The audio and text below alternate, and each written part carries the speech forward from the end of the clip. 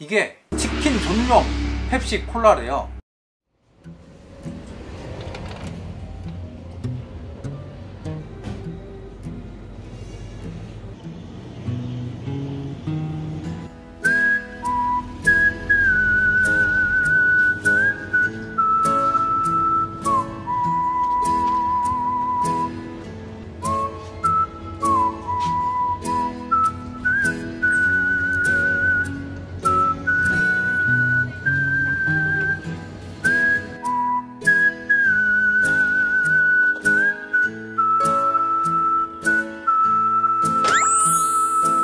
선배님들 사가지고 왔어요. 오늘은 간만에 일본 편의점 신상품 리뷰할 건데요. 간만에 올리는 것 같아요. 그래서인지 신제품이 꽤 많이 나왔거든요. 그래서 조금 많이 사긴 했어. 다 먹지는 못할 것 같긴 한데 뭐가 있는지 보여드리도록 할게요. 총 5군데를 돌았는데 로선 편의점, 패밀리마트, 세븐일레븐 돌았거든요. 세븐일레븐에서 사고 싶었던 게 있었는데 없어가지고 2군데를 또 돌았어요. 우선 로선 편의점에서 사가지고 온 거를 보여드리도록 할게요. 로선이 요거, 오, 렌즈 좋은 걸로 바꿨더니 뒤에 잘 날리네. 꼭 이러니까 진짜 유튜버 된 것 같아. 요게 무슨 나마가토 쇼코라 마차 맛 무슨 빵 디저트 같은데 이거 처음 보는 거라 이거 샀거든요. 그리고 로선에서 산 거 요거 카라아게군이라고 치즈가 들어간 조그만 치킨이라고 보시면 돼요. 요거 이게 로선에서 샀고, 그 다음에 패밀리마트에서 산 거 보여드릴게요. 짜잔, 요거 전에도 있었던 것 같은데 일단은 신제품이라고 적혀 있거든요. 이거 샀어요. 스팸 오니기리. 네.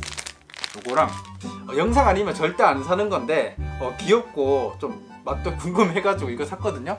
디저트인데 귀엽게는 생겼는데 가격은 절대 안 귀여워. 이게 4,000원이에요 그 다음에 세븐일레븐에서 산 거를 이제 보여드리도록 할게요.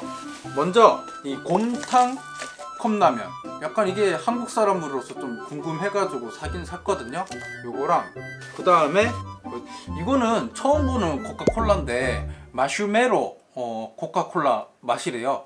처음 보는 거라 이거 샀거든요. 그 다음에 이거는 전에 사뒀던 건데 이게 치킨 전용 펩시 콜라래요. 이거는 이번에 산 게 아니라 전에 미리 사둔 거라 정확한 금액은 잘 생각이 안 나는데 한 100엔 정도에 산 것 같거든요. 이번에 제일 궁금했던 게 이것 때문에 편의점 영상 찍으려고 했었거든요. 네, 요게 요즘 일본에서 제일 화제가 되는 이 컵라면인데 간젠메시라고, 일반 컵라면은 좀 탄수화물만 있기 때문에 좀 몸에 안 좋은 이미지가 있잖아요. 이거 이제 간젠메시 시리즈는 몸에 필요한 영양분이 다 여기 안에 들어가 있대요. 네, 그래서 이거 하나만 먹으면 몸에서 필요한 그런 영양분을 다 섭취를 할 수 있다 그래가지고 간젠메시 완전 식품이라고 이렇게 이번에 나왔거든요. 근데 이거랑 또 이것도 같은 이제 간젠메시 시리즈의 카레라이스, 이것도 이거 하나만 먹으면 몸에서 필요한 영양분을 다 섭취를 할 수가 있대요. 그래서 이거 2개가 일본에서 지금 화제고 맛도 개인적으로 궁금해가지고 사봤거든요. 근데 금액이 일반 컵라면이랑 카레메시에 비해 가격이 거의 2배 정도 비싸요. 아무래도 좀 영양분을 제대로 넣긴 넣은 것 같아. 그래서 오늘은 다 먹지는 못할 것 같고, 일단은 이게 이제 아브라소바 컵라면인데, 아브라소바는 제가 얼마 전에 영상 올렸기 때문에 얘는 패스하도록 할게요. 얘 말고 나머지는 다 먹을 수 있을 것 같긴 하거든요. 다 못 먹으면 저녁에 먹으면 되니까 일단 최대한 먹을 수 있는 만큼 먹어보도록 할게요. 이 곰탕 컵라면 먼저 끓여 갖고 오겠습니다. 오, 3분 지났어요. 오픈. 네, 건더기가 생각보다 많은데요. 오, 제대로 곰탕 냄새 나는데요.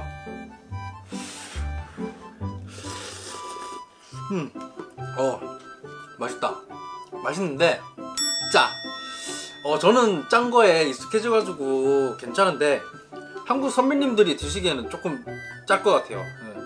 근데 맛은 그 한국에서 파는 그 곰탕 인스턴트 맛이랑 거의 비슷한데요. 집에 있을 건데 그거 있다. 한국에서 이거 팔잖아요, 곰탕라면. 여기에 좀 소금을 조금 더 많이 넣은 느낌이라고 생각을 하시면 될 것 같아. 네, 물을 좀 더 많이 넣었거든요. 괜찮아졌을라나? 물 좀 더 넣으니까 괜찮네. 안되겠다, 이 깍두기를 먹어야지. 다음엔 요거 스팸 오니기리. 야, 제대로 들었네, 스팸이. 일단 내용물은 이 스팸 위에 또 이게 뭐 계란 같은 게 또 있거든요.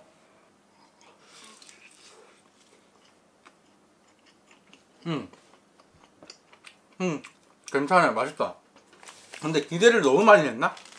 맛있긴 한데 기대치를 넘지 못한 것 같아. 개인적으로는 이거 곰탕이 괜찮은데요. 면은 다 건져 먹었거든요. 국물 조금 남은 거는 저녁에 얘랑 같이 먹어야겠어요. 선배님들, 원래대로라면 이 카레 메시, 카레 라이스 이거 먹으려고 했는데 이거 뜨거운 불만 부으면은 그대로 그냥 카레 라이스가 되는 거거든요. 근데 이거 오늘 먹을 게 많아가지고 이거 이렇게 까면은 저녁에 못 먹을 것 같아, 부으니까. 그래서 변경, 어쩔 수 없이 요거 먹을게요. 네. 얼마 전에 찍었던 아브라소바, 이거는 먹다 남아도 면이 국물이 없으니까 그렇게 안 뿌니까 요거 먹어볼게요. 네. 까볼까요? 일단은 스프가 총 4개나 나왔거든요. 면은 그냥 일반 면 같아요. 스프 종류가 많은데 이건 무슨 가루 스프고, 이건 이제 건더기, 그리고 이제 액체 스프가 2개나 있거든요. 분말 스프랑 이 액체 스프 2개는 먹기 직전에 넣으래요. 요거는 이제 끓는 물이랑 같이 넣고, 건더기는. 이거는 무슨 갓소부시 냄새가 나는데. 이거 빨간 게 나오네. 이거는 아마 라유 같아요. 이거 마지막 액체 스프. 이거 뭐 갈색빛의 액체가 나오네. 약간 그 돼지 향이 나는데요. 돼지 기름 냄새. 잘 비벼 볼게요. 이때까지 그 고정강념이라고 해야 될까? 이 컵라면이랑 라면은 몸에 안 좋다는 인식이 대부분이잖아요. 근데 요거 하나에 사람이 필요한 영양소가 다 들어가 있대요. 그래서 이제 완전 식품 간jetмет이라는 건데, 아무래도 몸에 좋은 거는 맛이 없기 때문에 조금 불안하긴 한데 몸에 안 좋은 걸수록 맛있잖아요. 일단은 제가 성분표는 여기에다가 띄워 놓을 테니까 참고하세요. 웬만한 진짜 몸에 필요한 영양소는 다 들어있다고 하더라고요.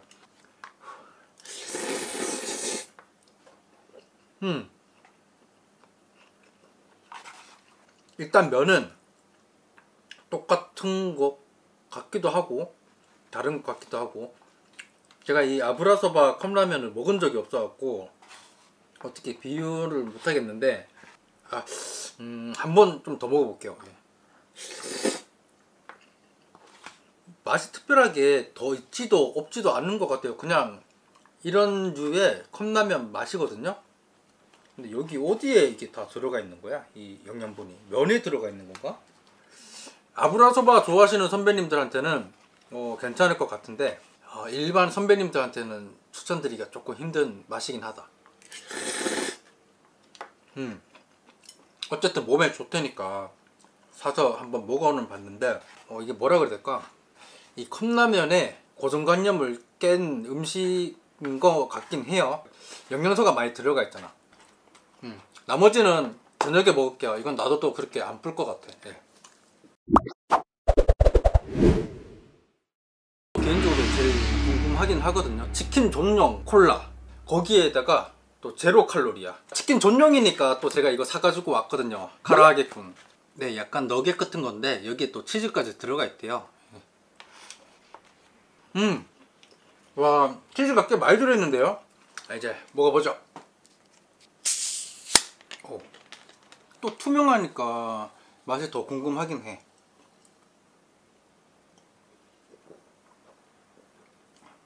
오, 일반 펩시랑 맛 똑같아. 보여드릴게. 진짜 투명하거든요.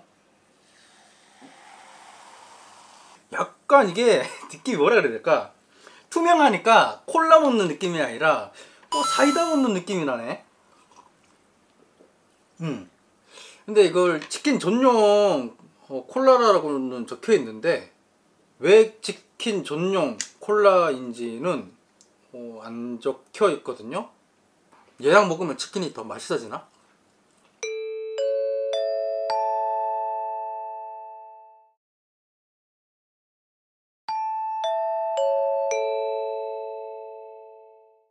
계속 먹으니까 약간 콜라보다는 사이다 같아요, 맛이. 근데 색깔이 이래서 더 그런 것 같기도 해. 다음에는 요거. 일본 하면 마차를 빠뜨릴 수가 없으니까 요거 한번 먹어볼게요. 왜 이렇게 작아? 아, 낚였어. 이 정도 크긴 줄 알았더니 깠더니 이거 반만한 게 나왔네. 아, 이 낚였네. 이렇게 일본에서 낚이는 경우가 잘 없는데 이번에는 좀 낚인 것 같아. 굉장하네. 그래서 맛있으면은 용서 할 수 있는데 맛없으면은 혼나야지. 네, 이렇게 생겼는데 먹어볼게요.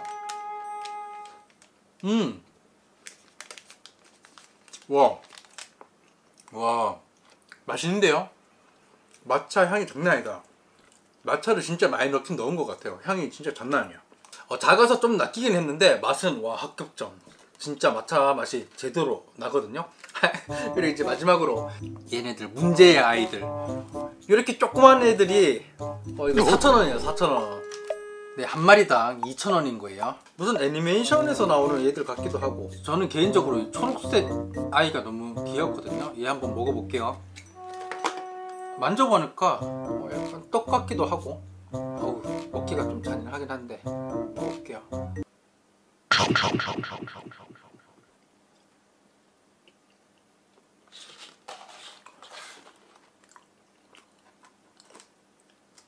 마지막으로 마시마로 코라 한번 먹어볼게요. 디자인은 제가 좋아하는 약간 심플한 디자인인데 약간 에너지 드링크 느낌도 나고.